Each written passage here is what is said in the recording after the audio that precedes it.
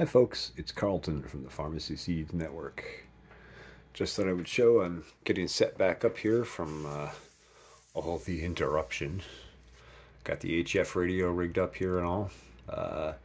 Works okay right now. I do have an antenna repair I really need to do to get it up to full performance, but I chat with my friends over in Connecticut and down in Pennsylvania today for a little bit. That was cool. Good to have that working again. That's actually been online for probably 6 months, but finally getting back to playing with it again, getting my desk organized and straightened up and that sort of thing. And over here, we got the Raspberry Pi station, which I'm finally getting back to.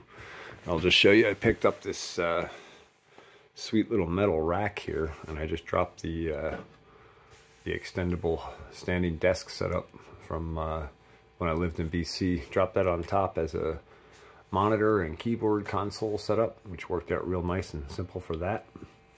And then I got the old box from inside the greenhouse with the Raspberry Pi in it still.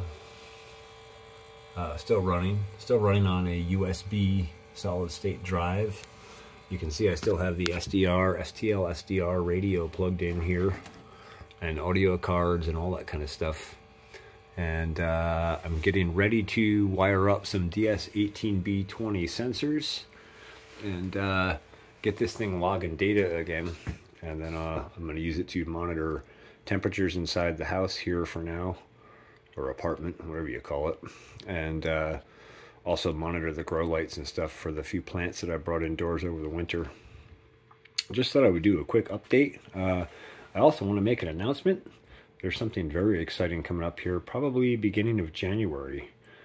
Truth Frequency Radio.